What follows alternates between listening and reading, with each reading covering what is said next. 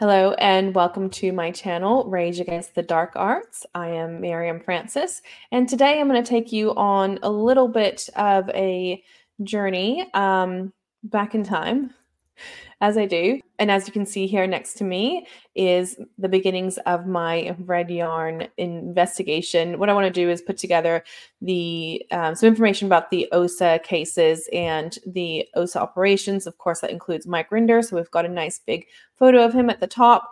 This is just the beginnings of it. So I just wanted to sort of like break it down one little piece at a time. And, we're just going to start slow and simple. And eventually, this whole corkboard will be filled with lots of information, maybe some question marks, definitely lots of red yarn and lots more photos. So that's going to be fun. I do want to also print off a map and put that on there too.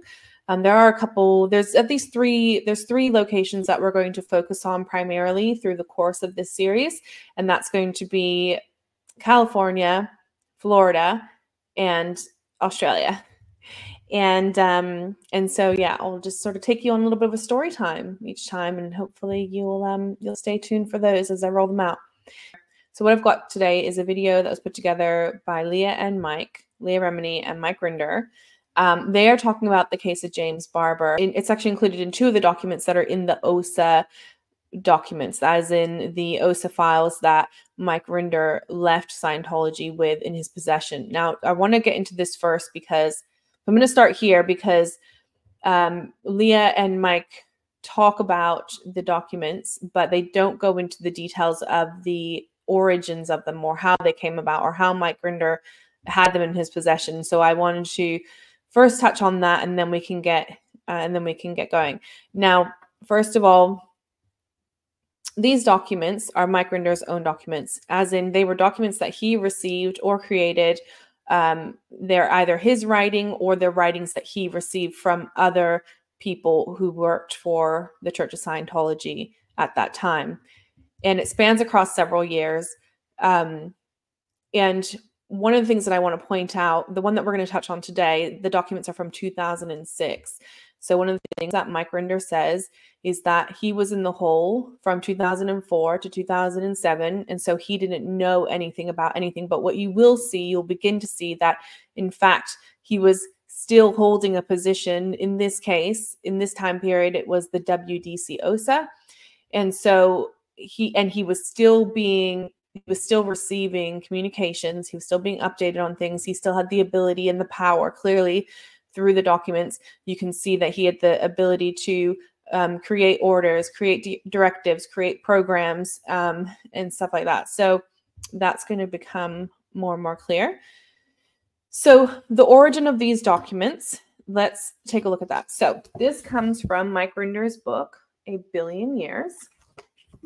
And it is in the prologue. It's the first page of the prologue, in fact, and it's the first paragraph of the prologue. And it is also detailed later on in the book, but I'm going to go with this one at the beginning. It says, as I rushed out the front door of L. Ron Hubbard's former office at 37 Fitzroy Street in London and stepped into a beautiful June day in 2007, the only thing I was certain of was that I had to get away before anyone realized what I was doing. I left with only a briefcase containing my passport, a few papers, a thumb drive, and 2 cell phones. Okay, so that thumb drive is what contained the documents. And the documents, as I said, consist of Mike Rinder's communications, his directives, his programs. There's plenty of Hubbard sort of references and quotes and stuff in there. But these are the writings that Mike Rinder was in possession of due to his position at that time, which was WDC OSA. Okay, so let's take a look at this first one.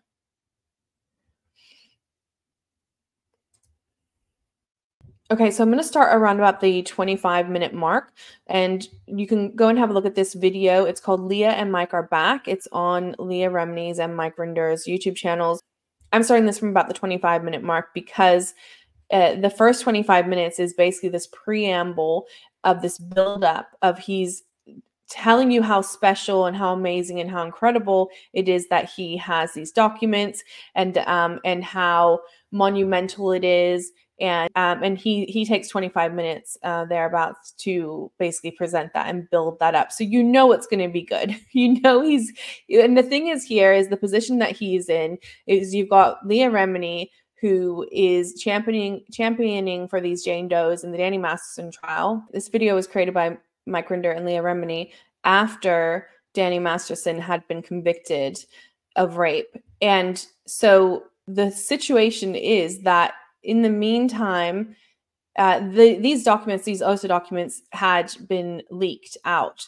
And now you had other people looking at them. And obviously the question is going to be asked of Mike Rinder, what was his knowledge of what had happened to these women, the victims of Danny Masterson, during the time that Mike Rinder was in charge of the Office of Special Affairs International. So it's timely. This was in September 2023 that this video came out. It's actually quite a while after he had escaped with the documents themselves, which was 2007. And listen, we know that it takes people a while to figure out like what they're doing after they leave a cult. I get it. It's going to take you time.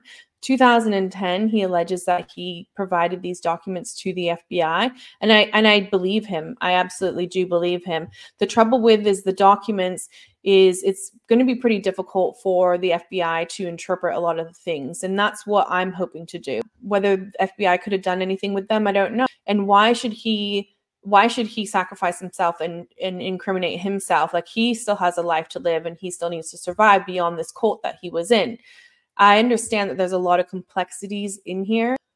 But I do think that the people who were affected by the actions and especially the names that are in these documents, I think that those people at the very least should be given these documents. I think that's important for victims to understand what happened to them. When you have, in a lot of cases, where you have things that were done to children, and then you have an organization, the organization knew all the facts, the child didn't. They were a victim of a crime. I think if you have those circumstances, I think it's really important for you to tell the person. But in terms of self-incriminating, like, no, I don't think that he should do that either. I think that, you know, he also has the right, he has that right to not try and put himself in jail. Like, I get it.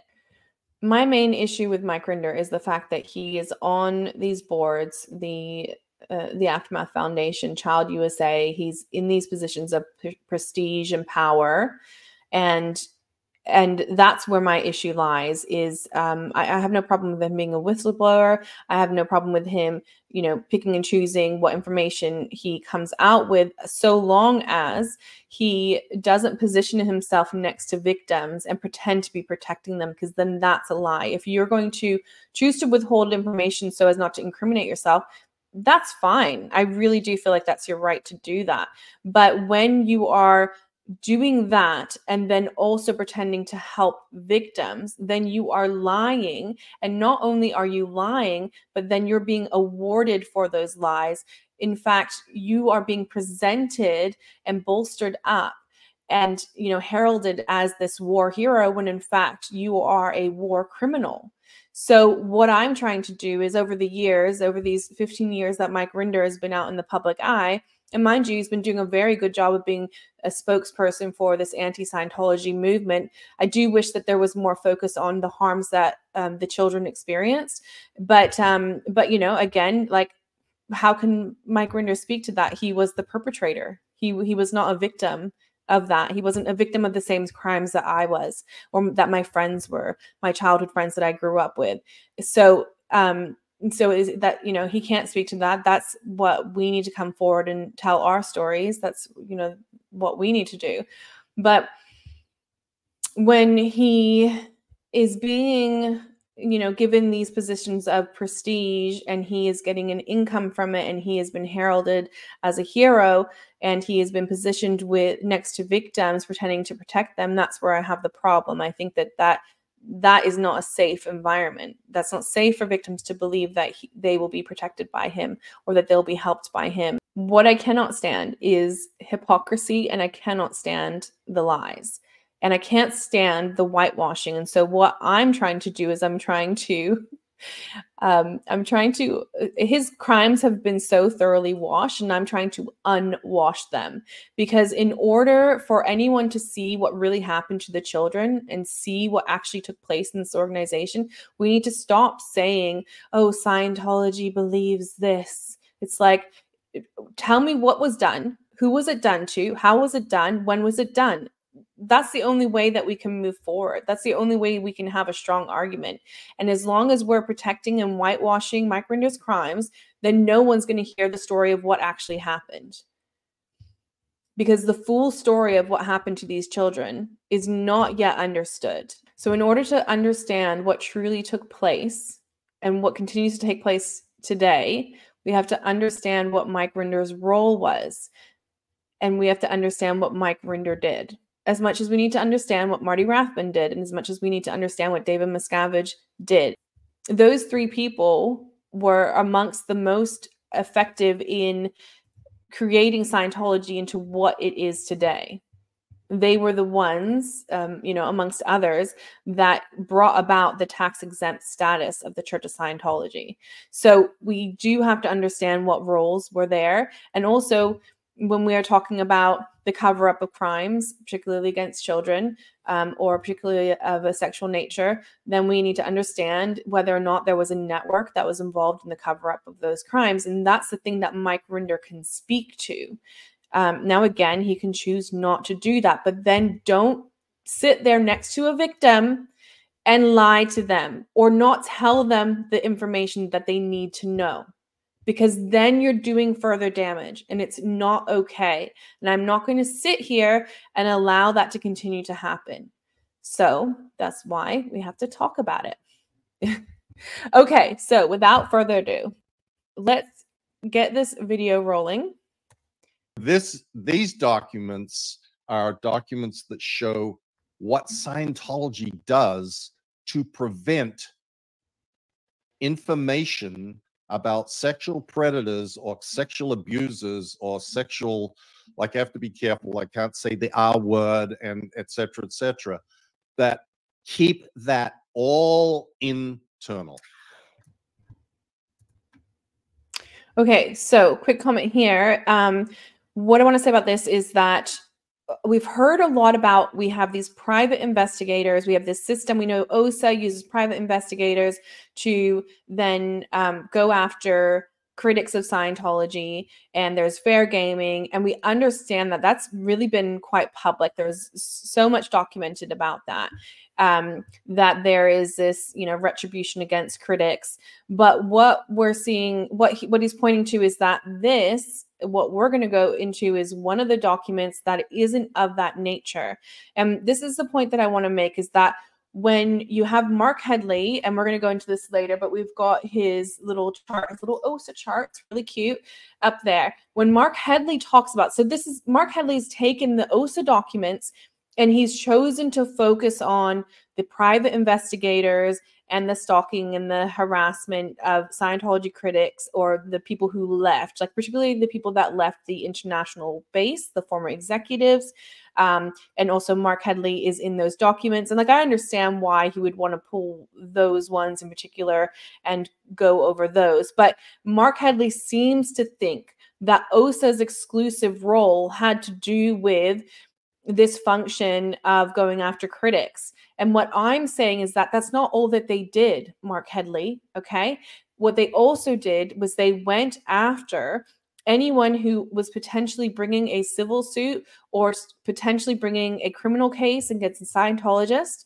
And so anything that was a legal matter or a public relations matter, and that includes children who were sexually abused and women who were raped, or anyone who was raped or sexually abused, any legal matter, and any public relations issue. Okay, Mark Headley, just so that we understand. Okay, and so let's continue with that. These documents demonstrate more that Scientology covers stuff up big time Mhm. in order to prevent PR flaps. And by definition, anybody who gets in trouble with the law or who violates the law is a PR flap. Okay. So these documents concern this Scientology celebrity James Barbour, Mhm. Barbour.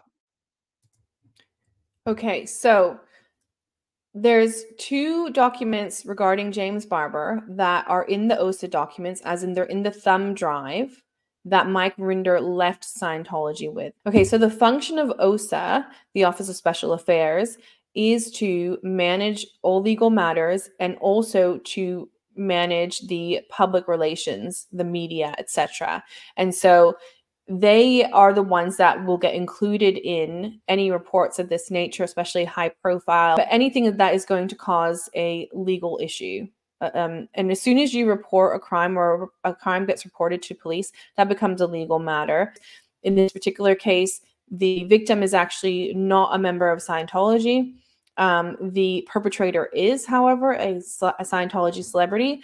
And so they actually need to help manage his legal risk.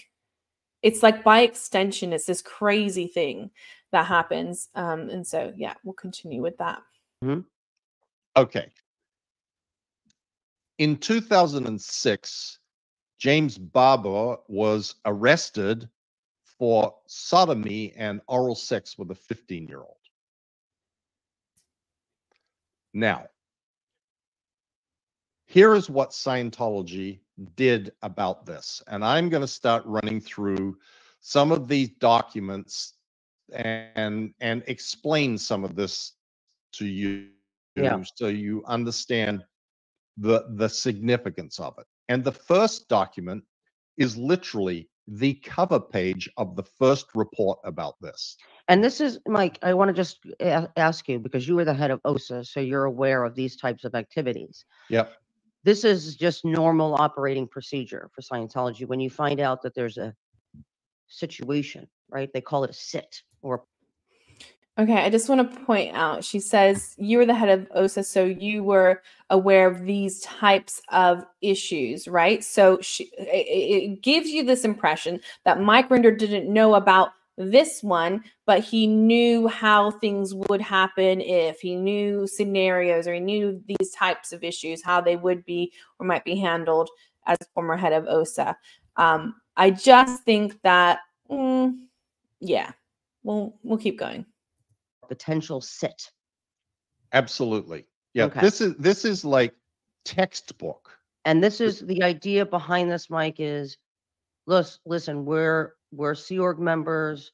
The greatest good is to protect Scientology, and we will fix James Barbour with more Scientology. We will audit out with Scientology technology his penchant for the activities Being that a sexual predator. Correct, right? All right. So the thing that I want to touch on there is, okay, so what you have here is you have two things going on, because you have the Scientology belief system that Leah Remini is describing, which is true. But then you have the structure or the network that enforces the policies, right? So you have, in other words, I'm saying you have the policies and then you have the structure that enforces it. And Mike Rinder was the head of the structure, which is called the Office of Special Affairs International. He was the head of that structure that enforced those policies. Right, which would be the same for any Scientology predator, right? That's the Yes. thought. It's not, the purpose of this is not to protect a child predator.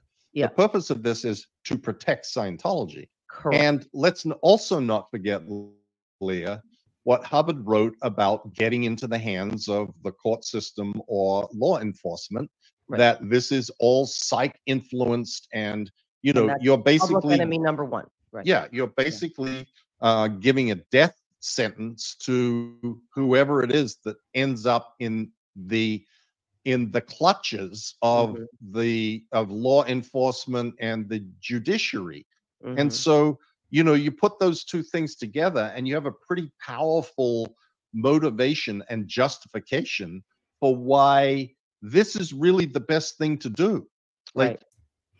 Okay, so here Mike Rinder and Leah Remini, they've described a crime. So if you cover up a felony, for example, then that's a felony. So covering up a crime is a crime, right? What they're describing is then the motivation there is, you know, based on this belief system, in that you believe that you're actually doing the person good, you're doing the victim good rather than harming them. You're kind of protecting them from harm, and in a way you're saving them from the psychs, right? Now, my question is the person who committed the crime, are they then now exempt from, or do they get automatic immunity because they said, well, I did that because I believed such and such? Like, that's my question for the public.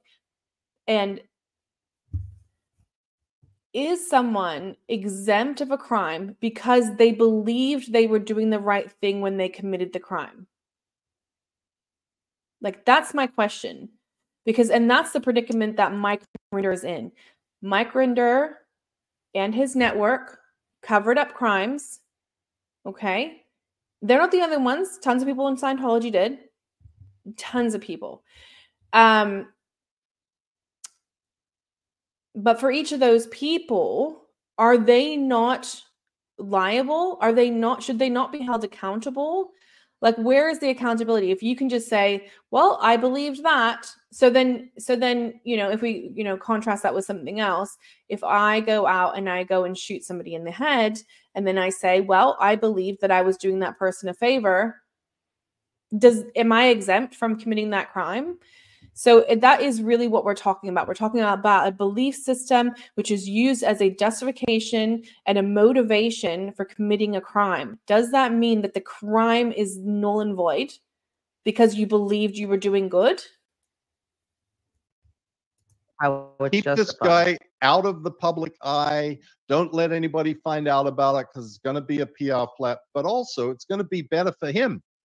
Right. And this mindset is very, very ingrained in OSA. I mean, that was totally my mindset. Right. That was completely 100%. That was how I viewed things. What's good for Scientology is what's important. What's good for society, Right. society's all messed up anyway, and we have to Right. deal with that. So we got to keep Scientology going and moving forward, because only then we'll be able to save the world and every man, woman, and child in it, etc., etc.